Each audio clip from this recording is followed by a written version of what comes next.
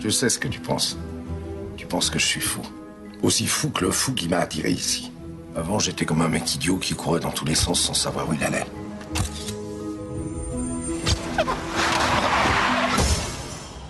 Et maintenant, je cours plus. Je sais où je vais.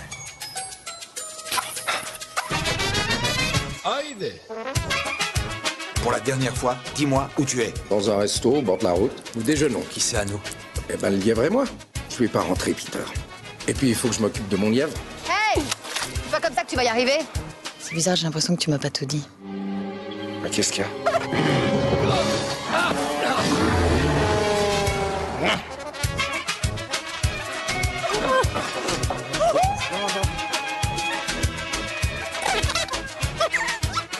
Qu'est-ce que tu vas faire maintenant?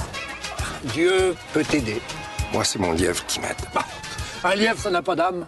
Ça, j'en suis pas aussi sûr que toi.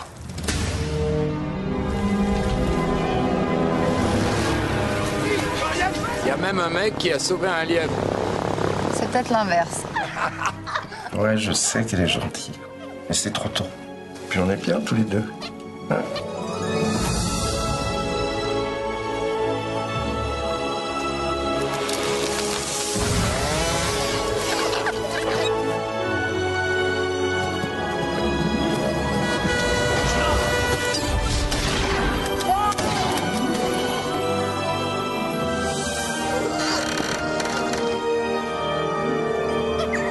Je veux seulement partir le plus loin possible.